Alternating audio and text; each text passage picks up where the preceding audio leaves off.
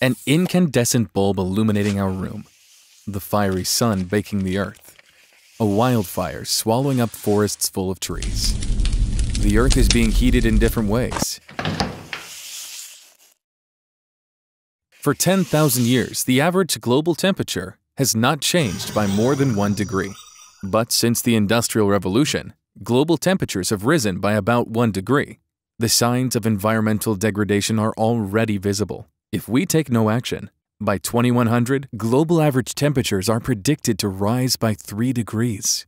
So, 178 countries and regions worldwide have signed the Paris Climate Accords. They only have one common goal: carbon neutrality. What is carbon neutrality? Humans keep burning fossil fuels, thereby increasing the volume of greenhouse gases in our atmosphere, triggering global warming. To stop global warming, the levels of greenhouse gases in our atmosphere must stop rising. Global warming is mainly caused by human activities. Some behaviors we take for granted can make carbon emissions worse. For example, using air conditioners in hot weather.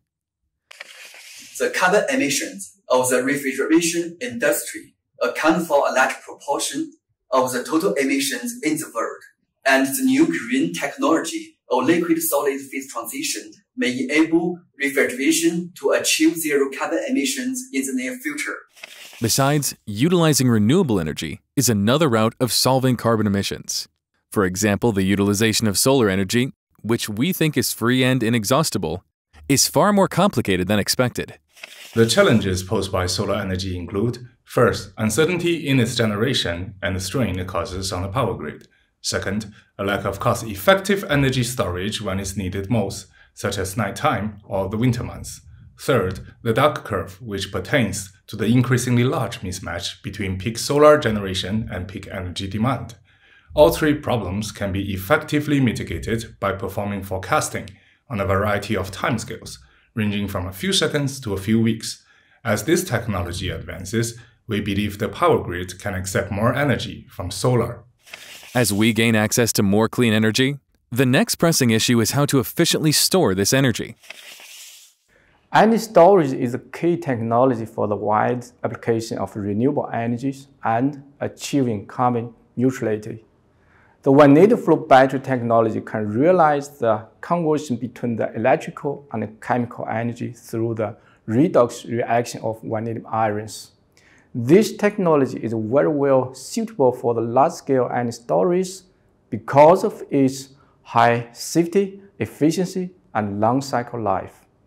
Furthermore, it boasts environmental friendliness and good cost performance for the used electrolytes are recyclable.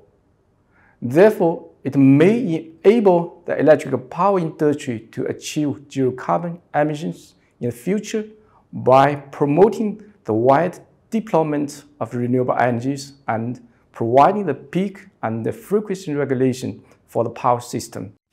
In the future, more clean energy can be efficiently stored through advanced energy storage technology, with the power grid transmitting the electricity generated by these energy sources to thousands of households to meet our daily electricity needs.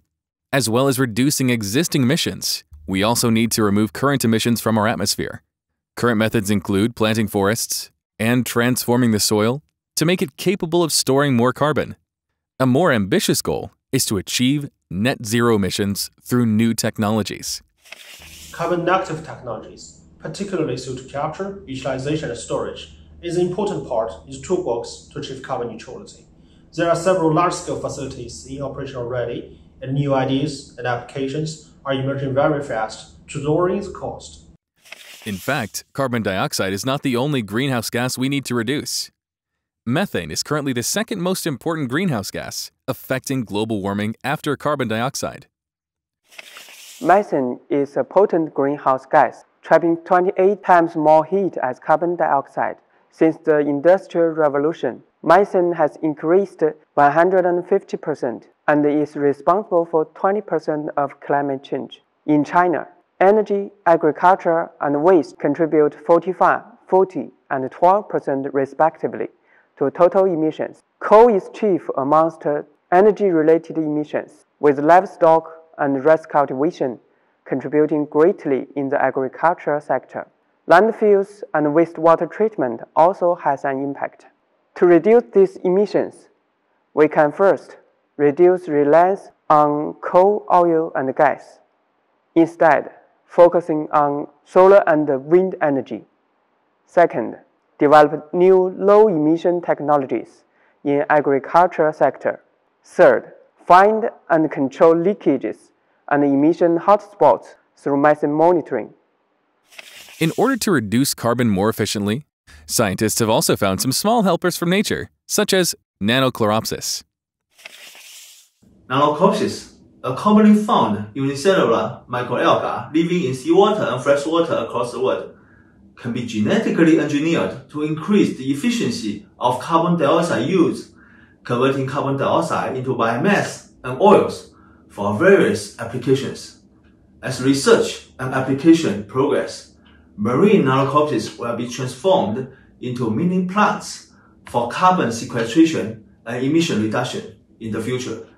You will not only contribute to carbon neutrality, but also provide a new way to solve energy problems. The goal of zero carbon emissions is set for the future of our planet. Everyone can play their part to make a difference.